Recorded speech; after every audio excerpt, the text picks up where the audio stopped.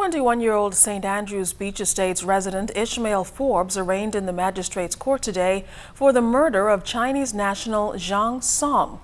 It took place back on March 17th.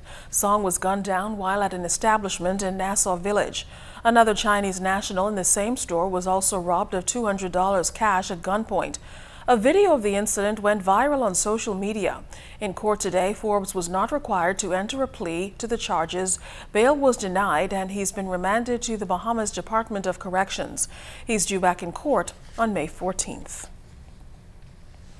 20-year-old Marshall Road resident Alvaro Curry and 20-year-old Faith Gardens resident Pedrito Mahias formally arraigned in the magistrate's court today in connection with that murder which took place in Fox Hill just over a week ago. Court papers allege that back on Sunday, March 17th, the duo killed Javardo Thompson, also known as JoJo. They're also accused of attempting to kill Antonio Morley on the same date. They were not required to enter pleas to the indictable offense. Bail was denied and they were remanded to the Bahamas Department of Corrections.